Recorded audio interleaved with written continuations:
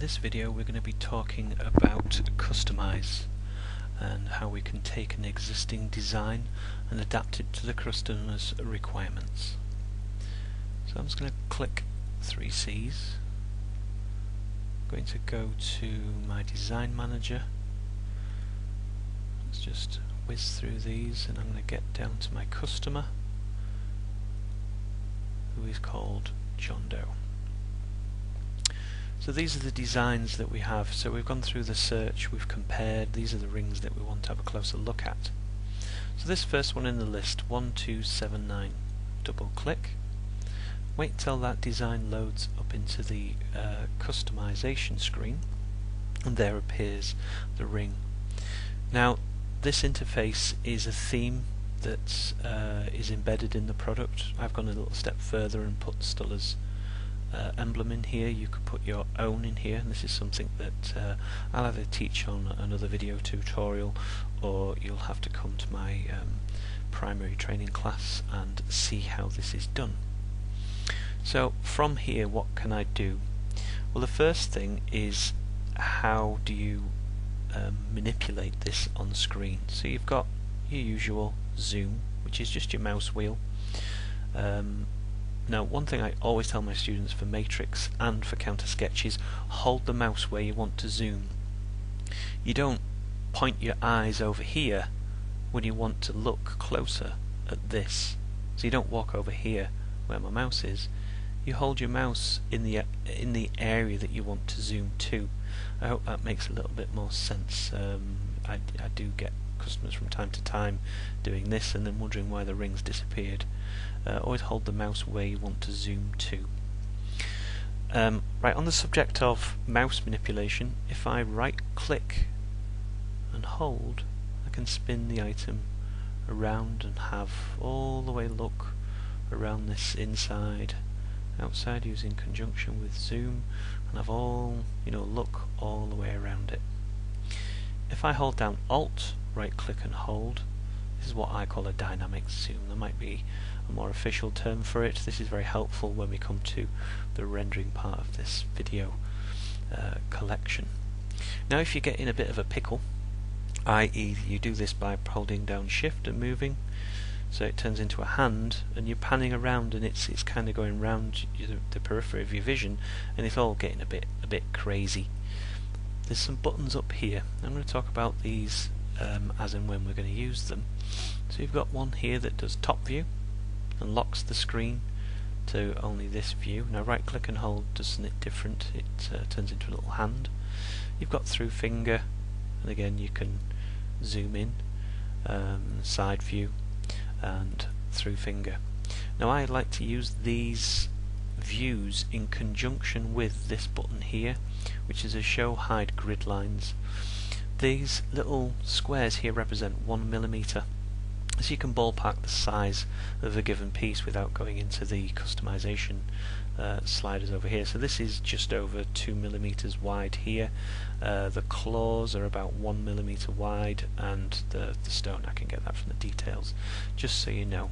Now in 3/4 view I'd turn that off because it starts to look a bit technical, kind of takes away the panache and the pizzazz of doing what you're doing. So over here, what do we have? Design options. So the first thing is the ring size. What size are they? Mine's currently set to UK sizing, and you go from A to, let's see, what size does it go up to? Does it go bigger than a W? Actually, we need to talk about that. It doesn't go bigger than a W. It's not to say you can't order it in a larger size. I know some of us have heroic finger sizes. So, starting from the top, so it's a size M, gem center rotation. I'm going to leave that one alone for a moment, because with a round stone that doesn't make any sense, because if you rotate around, it doesn't make any difference. Center, setting center gallery rail on or off. Any working jeweler will tell you that not having that on there is a recipe for disaster, in all honesty, especially if this part of the shoulder is not attached here. Just the strengths, you know, your customers might want this because it's going to let more light into the diamond, but it's not a good idea. So why is there a facility to turn it on and off? Well, I don't know. I just wouldn't not have that on in this case. Gem center accent gems setting style. Now that doesn't work because you have to turn this on first, which turns on these accent stones, which are the stones down the side. Excuse me. So what does that do? Gem center accent style. All that does is they are now channel set, and when I click this off, that turns the claws back on. So that's that design. So let's say that he quite likes that the way that that is. There's nothing else he wants to change, so we click save. Now my advice is pose this as big as you can get it before you click save.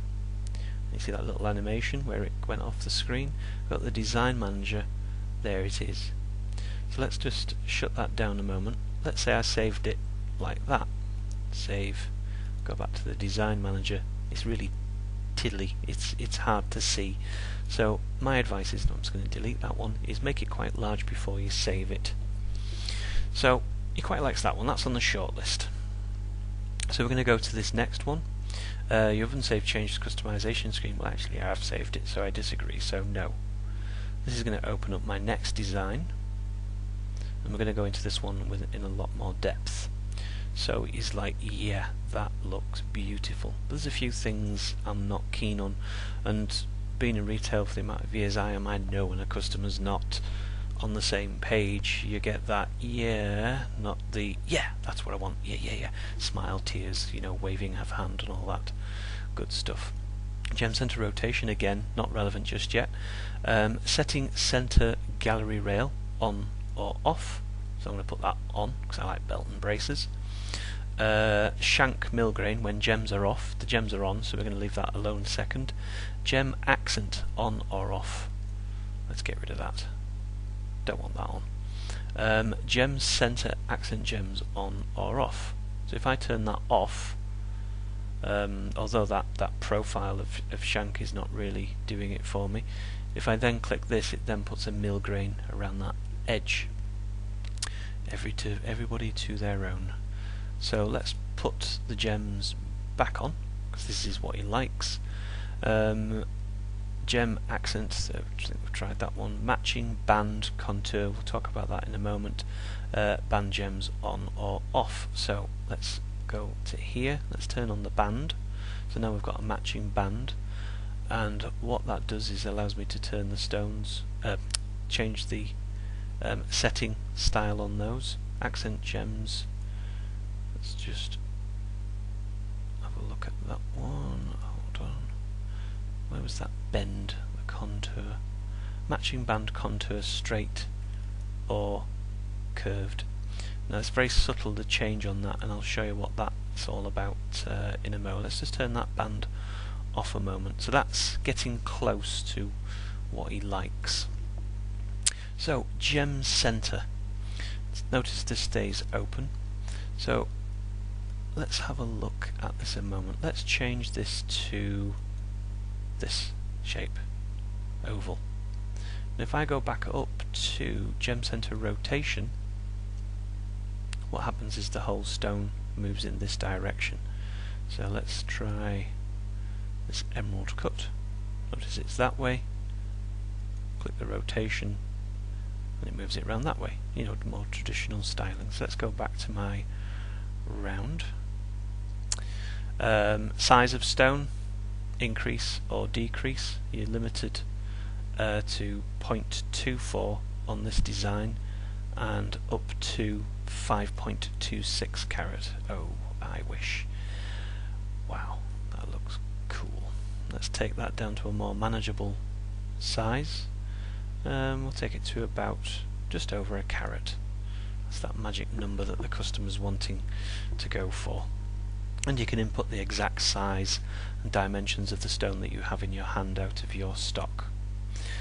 So let's collapse that let's go to settings style. This is the claw shape, so I'm going to change this to something a little bit more smooth. I wasn't keen on that one. You've got all sorts of different shapes, so I'm going to go for that round. The prong size, if you go to this view, turn on the grid like we did earlier, the prong size is about 1mm. All this does is increases that millimeter size over the existing size. So let's just see how big that's going. That's 0.3mm above the 1mm that I think they are. So let's just take that back down to 0. I don't like chunky. Let's go to shank. Let's go to 3/4 so we can see what we're doing. Let's turn off the grid. Let's have a closer look at this. Now this is when the gems are off, so if we just scoot up here, and we're going to turn those stones off temporarily, and this is what this is showing. So if I change this to this shape, then we're going very smooth. Let's change it to that one and just show you the various styles, and there is quite a few to choose from. Let's go back, let's go for all round, and let's just come back up to here. You've got different shapes of the outside. This is supposedly a Euro shank, which we don't use in Europe. Side thickness, you can see this is a typical British designer. Side thickness, let's just increase that to the max and see what that does. And that makes it very, very chunky. Let's take that down to 1.7, which is probably more like it. Bottom thickness 1.7. Take that down to 1.5 if you wished. And this is this thickness here, this depth. Then you've got width buttons, so it's currently set at 2.8, so I can take that down to 1.9. And because I don't have any accent gems, that is disabled on that. So let's just see what happens if I go back up to accent gems on, and that is very, very tight in there. Let's see what size those stones are, because everything works in relation to what sizes you've picked. So it's saying a 2.1mm stone. Oh no, sorry, it's saying 1mm stones because you've got a 2.1mm. Still has got your back on this. That you can't make sillies, and if you do make a silly, they'll correct it for you. So if I increase the width of the shank, so let's say I took that up to 2.5mm, watch what happens with the stones. The stones have gone up to 1.5mm. So this has a, let's just turn that off again. Let's go to gem accent. Let's just have a look at this. So I can change this to princess cut on the shoulder, and if I increase the size of the stones on the shoulder, is it going to let me do that? Yes. Wow, let's take it. You'll notice that the width of the shank matches the size of stone that I have asked for. So let's just reverse this back a bit. That one was changing the bridge stone shape. Let's just take that back to brilliant, because it has a bearing on the shank up here. So he likes the size of those stones, but there is a little bit too many. So let's just move this back. So just walk this back.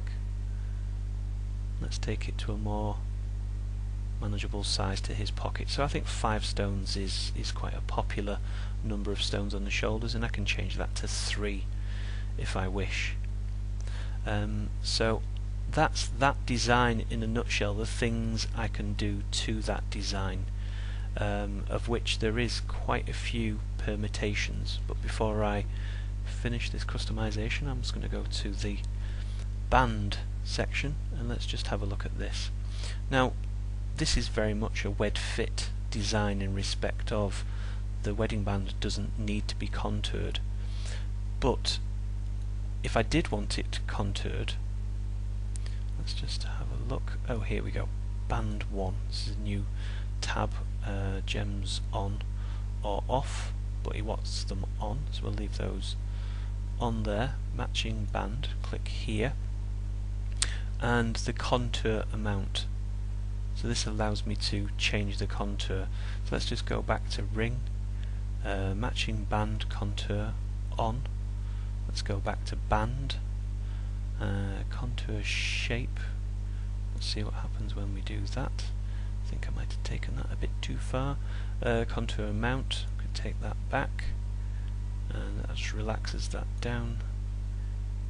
Anyway, I'm doing things that are not necessary on this design. I just wanted to show you how that works.